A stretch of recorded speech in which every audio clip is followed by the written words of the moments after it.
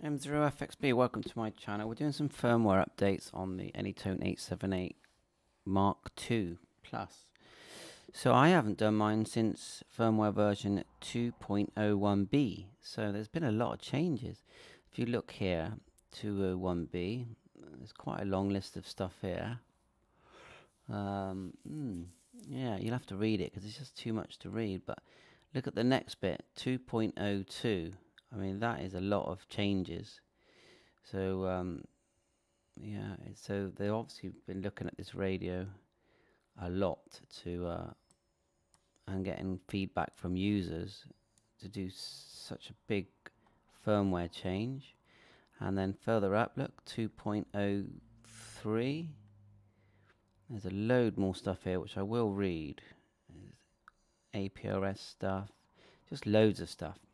And then the latest one is actually a smaller list of items, which is 2.04. So I think it's well worth doing this firmware update. So the first thing you want to do is go to ANYTONE site.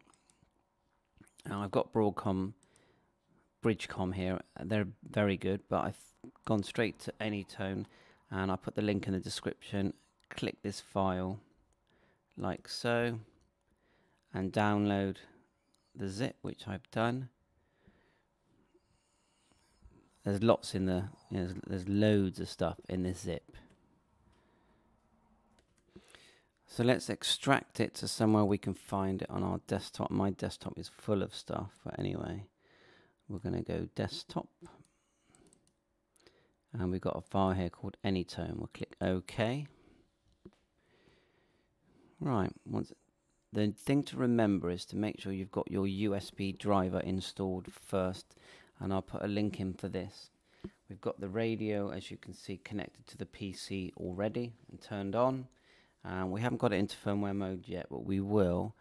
First thing we're going to do is fire up the existing CPS that we have, which is here. And then what I would do is, once you set your COM, how do you find your COM? You go right click, Device Manager, and if your cable's connected and you've already got the driver, and it might find it automatically Windows 10, it will say GD32 Virtual COM. Okay, and number 5 here. We've got number 5. Ignore this Bluetooth stuff. So, and then we go up here, set COM.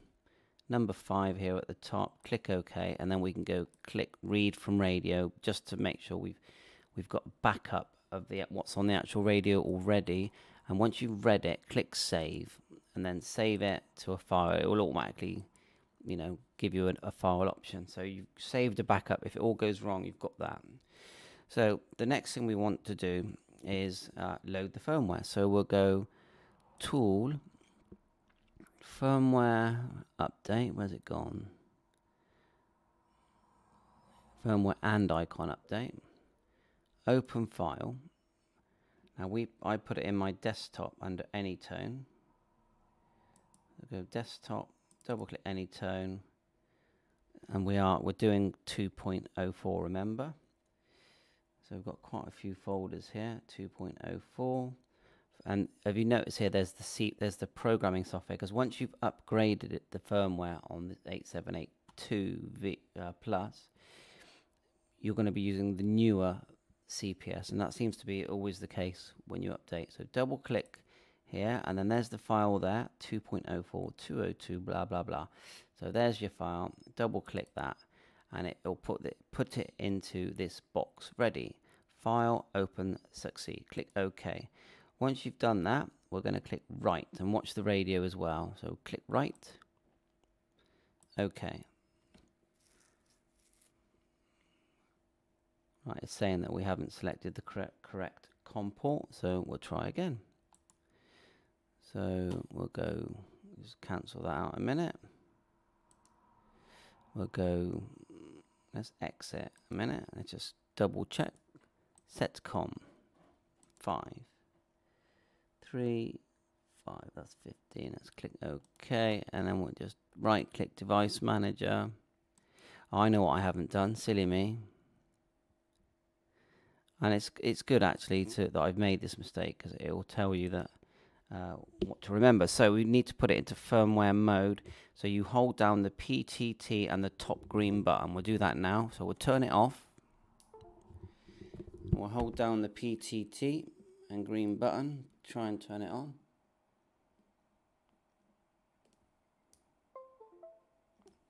Okay. When it's in firmware mode, it will be flashing. The red light will be flashing. So now, do it again. So tool, firmware. So it's kept the file in there, I think. Oh, let's just double check. Open file, double click. Okay, and then we'll click write. Okay. Right, that's working. Then the radio just goes black. Shouldn't take too long.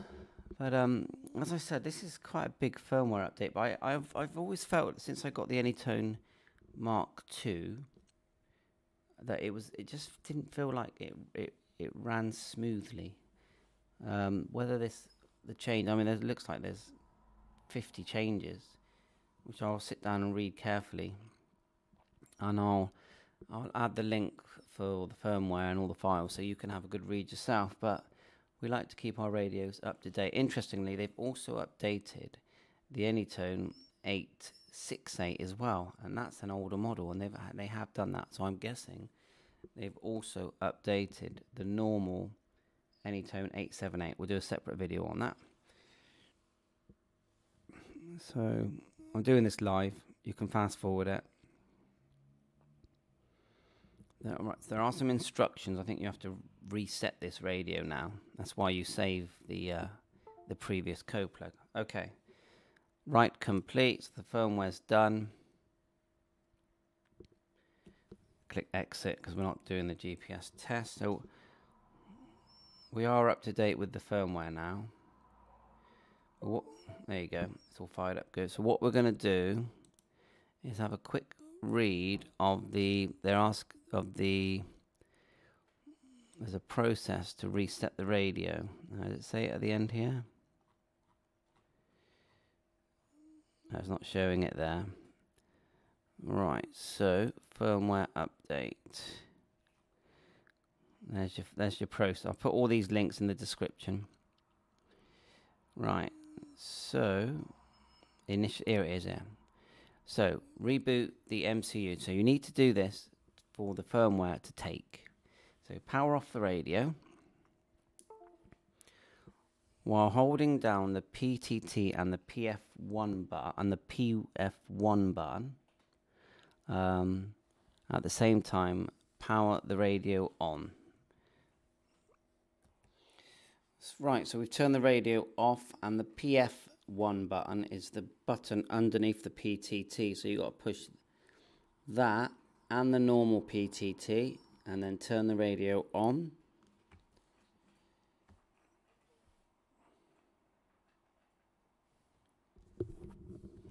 Exit the test.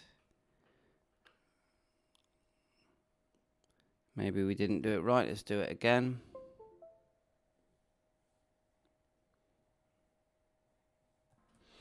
Yeah, we just had to hold our fingers in a bit harder, and then you get to this screen here. Are you sure you want to initialize? Just click confirm. Sorry, it's not the clearest picture.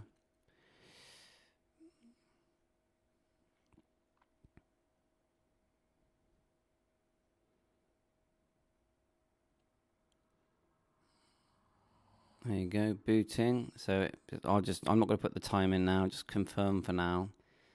So we have to reload the programming software or the saved file using the new CPS, but let's just check the firmware version. We'll go menu.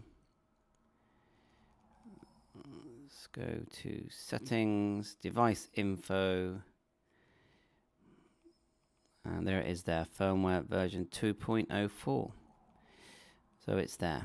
So we'll go back, and then what we'll do, we'll run the new CPS, if we can find the file.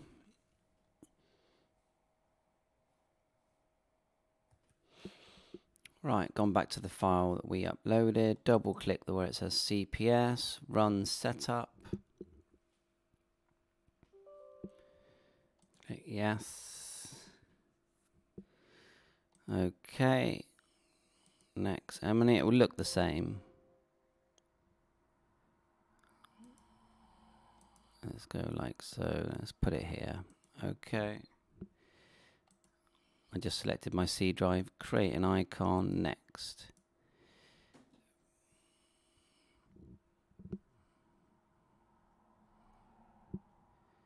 Finish and launch. So then we just go File, Open. We're looking for that one that we saved. Desktop, ANYTONE. That's the one there. I call it New 878. And it will load up what you had before, basically. And then right-clicked, get the device manager. It was number 5, wasn't it? Just check. There you go, number 5, and then we'll go setcom 5, click OK, and write to radio.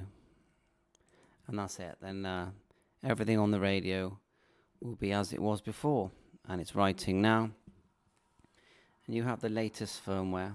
Sorry if the image was a bit blurry, but the process is there. I'll put the link in for the USB driver as well, and for all the firmware and all the files that you get from ANYTONE. Thanks for watching my channel. If you find this helpful, please like and subscribe to my channel. I think we'll be doing the 868 next, although I haven't got the 868 anymore. Same booting, click exit, and I put my personal picture backing and all that in a second. And there you go, everything's there that I had before. Sub channel on, menu, look at it again, settings, device info. There you go, firmware 2.04. Thanks for watching, 7.3, all the best.